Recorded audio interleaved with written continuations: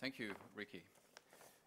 Over the next 10 minutes, I would like to introduce to you our work on transport equity in the three cities of Sao Paulo, Istanbul, and Mumbai. It's work that is looking at the equality in city access, a rather generic term, amongst different socio-economic groups. It's largely based, or in fact entirely based, on our Urban Age survey, which we conducted between 2008 and 2010 in the three cities. And I will introduce the survey in a moment in greater detail. But before, I just thought it might be useful to go back to some of the headline numbers on the three cities in question. And we have heard some of that already yesterday, and most of the information I'm presenting now you'll have in your newspaper. Here they are, the three cities. And of course, the headline figures are all well known to you on the metropolitan population, on the GDP per capita. But let me take a moment on the last figure, which is the Gini coefficient, and a measure for income inequality, which is so important for what I'm going to talk about in a moment. There's Sao Paulo with a Gini of 0.61. That's sort of an artificial measure, but it means a lot. It means that Sao Paulo, amongst the cities of that size, is amongst the most unequal in the world. There's Istanbul with 0.43, still above the international alert line, alarming levels of income inequality. And then, surprisingly, there's Mumbai with, one could say, a European level of income distribution, rather equal. I guess that's a surprise to a lot of us, but it's important to reflect on that, and I hope I'll show you a couple of features that also speak about the equality levels in Mumbai. Second, and crucial to all our work, is the residential density. And you can see that these cities are actually quite different, regardless that they have more or less similar populations. Sao Paulo is the least dense, and in the inner sort of city area, 10,000 person per square kilometer is only half the density of Istanbul, and Mumbai is even 2.5 times as dense. If you go to the maximum, the peak density in Mumbai, this is almost 4 times what we have in Sao Paulo. And finally, the overview on transport and transport infrastructure. On the top, you'll have the maps on the rail systems. On the bottom, the well-known diagrams on the modal shares, the distribution of transport use. Let me briefly highlight the key features. Sao Paulo is a city that was built around the car. It's based on roads and motorways, and it's not surprising that although it's not a rich city like in the West, a third of the population travels by car.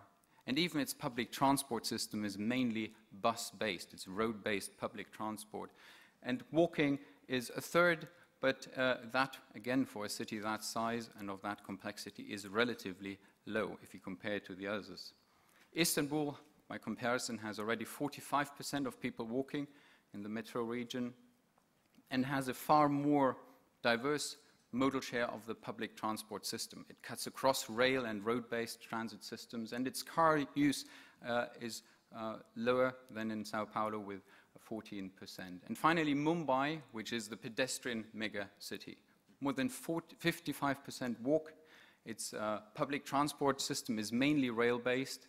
It has a wonderful legacy of its rail system that has, for many decades, served the metropolitan region in a very successful way. And car use is minor. It doesn't really play a role, less than 2%. With that brief introduction, let me now go to our survey. I mentioned the years when we conducted the survey. It was commissioned by us, and it was done by Ipsos Mori on the ground. It's a household survey that cut across a sample of 1,000 households across the metropolitan regions in each of the cities.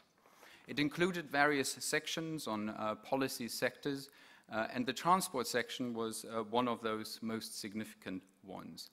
The information we gathered on the transport patterns were related to the general transport patterns on access to cars, location, travel times, and we gathered information on the main daily trip, the purpose, the shares, and the trip duration.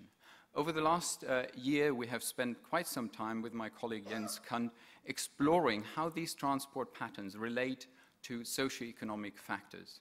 And the proxy we used here, and all the data I'm going to show you in a moment, is related to education levels, simply because it's the most comparable or the best comparison across the three cities, the most robust indicator. So let's start with a very basic pattern. And the basic pattern is simply location, distance to the city center. What you can see here for the three cities, in blue we have Sao Paulo, in green we have Istanbul, and in sort of the slight light brown it's Mumbai. We have these different education level groups, as we want to call them, starting from the left, the least educated, to the right, the most educated. On the vertical, you have the distance of average housing of these groups to the city center in meters. So the top is 24 kilometers. Across all cities, there's a very clear pattern. The poorer we are, or the less educated we are, the further we live away from the city center. It's most extreme in Sao Paulo, with a ratio between the least and the most well-educated of almost double the distance, 24 kilometers against 12 kilometers. But it's a pattern that repeats itself across the three. You can also recognize the lower density of Sao Paulo, meaning that everything is slightly more dispersed. And it's important to emphasize that this is not a pattern we know from most of the Western cities, where in fact the distribution would be reverse. Now, very unfortunately, this regressive relationship when it comes to location is not compensated by better access to rapid transit system. What you see here again is across these three education groups, the accessibility measured in meters to the next rapid rail system. Istanbul and Sao Paulo, pretty similar when it comes to that measure, but surprisingly, Mumbai really offers accessibility far beyond levels of the other two cities. And yes, it's still regressive, but the absolute levels are really the ones that matter. And with about a kilometer for the least well-educated to the next rapid rail system, this is a very good condition. And this condition is created, of course, by the linearity of the city and then by this wonderful rail system, which carries more than 6 million people a day. It is a massive success by also a world standard, not only within India. But accessibility goes far beyond location. And here are many of the factors which are typically discussed. For our survey, we mainly looked at time, recognizing, though, that cost and reliability, but other factors are crucial as well. This is probably the most shocking overview, and in many ways also the most telling. This shows you, again, education level against access to services, a composite indicator to a range of different services, again, for the three cities. And what you can see here is how different Sao Paulo, remember, with the highest income inequality, replicates that inequality when it comes to access to services. On the vertical, you have minutes, a measure of how long it takes, on average, for these groups to access these services. Almost 40 minutes in Sao Paulo. In absolute term, this city is the least accessible, but again, it's the only city that also generates a very regressive relationship. It replicates inequality. Not so in Mumbai and in Istanbul. That's hardly a surprise if one reflects a bit upon the spatial makeup of the city. Sao Paulo on the left peripheralizes the urban poor. They are pushed to the boundaries, and it's the physical situation that informs that pattern. Very different in Istanbul and in Mumbai, where the poor are still, it's changing though, but they're still very much integrated within the urban fabric. Two more slides on trip duration. The first on work trips, and this is slightly surprising. What we see here for Istanbul and Mumbai is a pattern by which the more educated we are, the longer we travel. We're going to do more work on this, but there are two sort of speculations around that pattern. Number one, modal choice. Although it's more convenient to travel by car, it might actually take longer. Number two is that the richer, more affluent populations can afford, because of the cost of transport, to operate within the larger metropolitan region and are not forced to operate more localized. In Sao Paulo, that is a flat line across these different groups. And finally, a look at the non-work trips, which for Mumbai and for Istanbul repeats the pattern, where we can recognize a rather localized condition for the least well-off, a condition that's probably related to higher density and more mixed-use living. But unfortunately in Sao Paulo, even for these trips, again, we are back to a pattern where the least well-educated have to travel longest, even for non-work trips.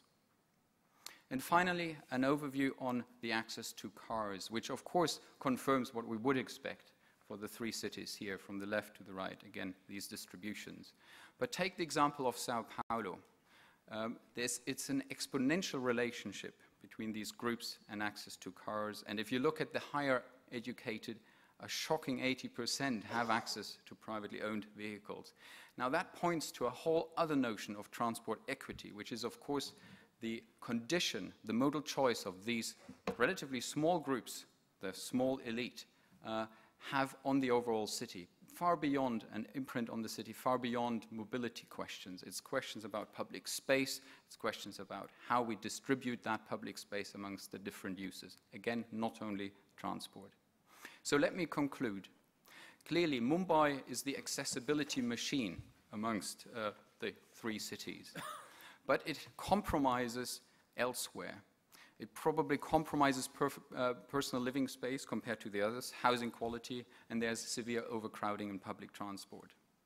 Sao Paulo is the least accessible, with the lowest transport equity, and that unfortunately on top of being already the highest in terms of income inequality. And finally, there is Istanbul, which sits somewhere between, but might offer something which is of great interest to us.